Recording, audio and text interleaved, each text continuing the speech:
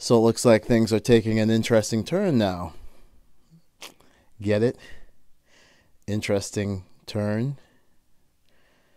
Yeah, so I guess the big hoopla going on the YouTube circles regarding this plane is that some people think it's a hoax and some people are, this thing is real. This is a 100% authentic, bona fide story.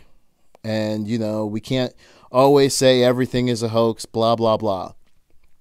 Let's talk about this whole everything is a hoax gag, where when people point out BS in the media, it's like the knee-jerk reaction is, well, are you saying everything is a hoax? Oh, everything's a hoax. Nothing happens in the world.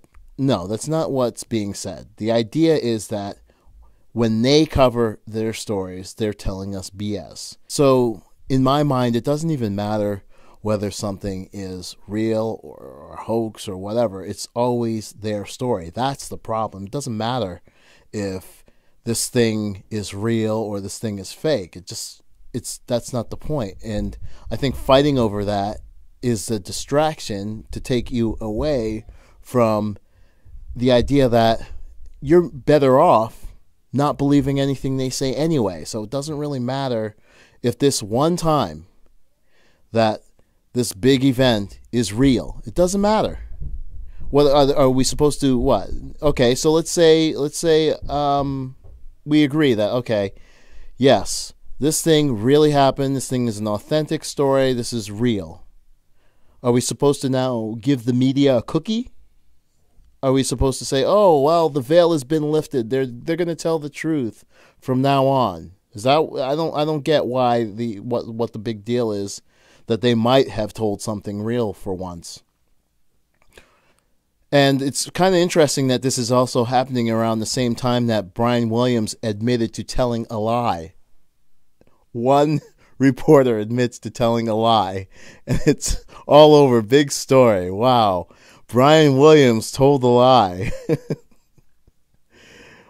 So it's kind of interesting that these two events are going on simultaneously, that people are so diehard that this incident here is real and people need to open their eyes and blah blah blah. It's at the bottom of this.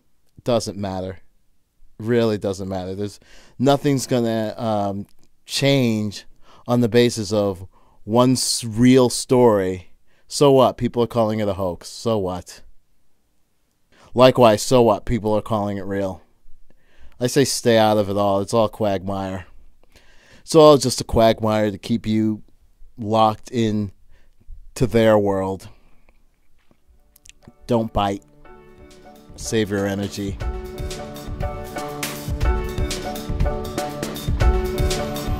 Gaslighting is any behavior or imparting of information that has the effect of making the target distrust their own perception in order to disturb the target's peace of mind.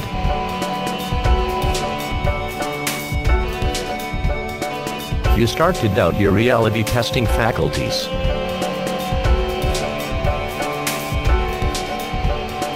The goal is to confuse the target to the point where he/she cannot trust their own memories or perspective. The idea is to confuse the target, who may start questioning their senses.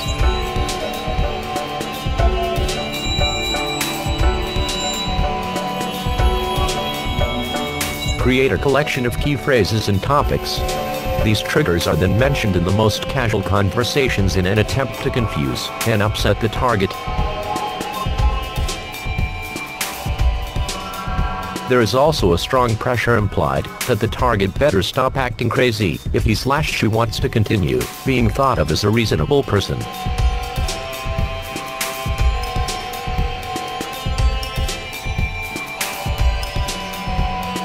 Any attempt to share the gaslighting events with others will only isolate them further from others, who may have a hard time believing that these events are other than normal misfortunes.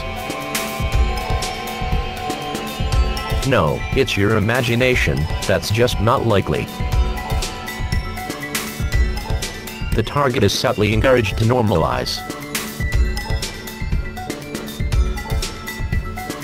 If left suspended in this state, the target may begin to doubt their own experiences, memory and their very self.